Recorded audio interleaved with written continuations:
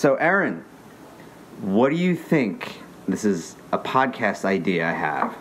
What do you think about Erin, the Exorcist virgin?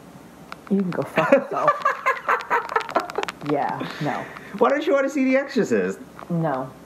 Have you ever seen clips of The Exorcist? Yes. What clips have you seen? I don't know. Random ones that maybe commercials from TV. I don't know. So even from the clips, it freaked you out? I can tell you, I watched The Exorcist a couple of years ago. I'm 40 years old, everyone. I'm going to be 41 in a couple of months. And I watched The Exorcist by myself a couple of years ago, and when the movie was over, I couldn't get out of my couch because my hallway, I couldn't go to the bathroom because my hallway is dark, and I was scared like the demons would come and get me. Yeah. And I don't think demons exist.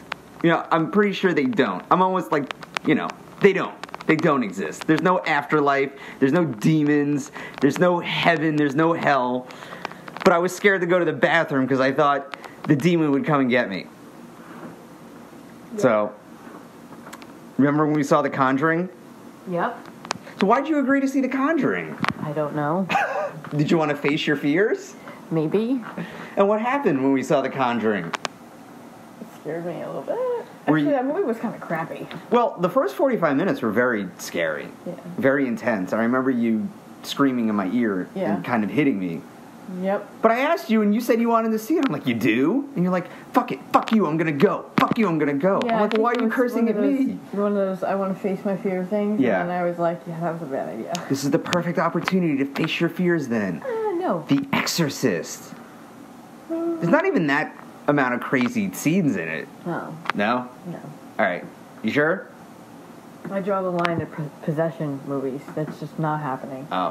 What is it, lack of control one feels when they're possessed? I don't know, man. It's just the whole thing just fucks me up too much, and I don't want to watch it. If a movie would fuck you up, it would be The Exorcist.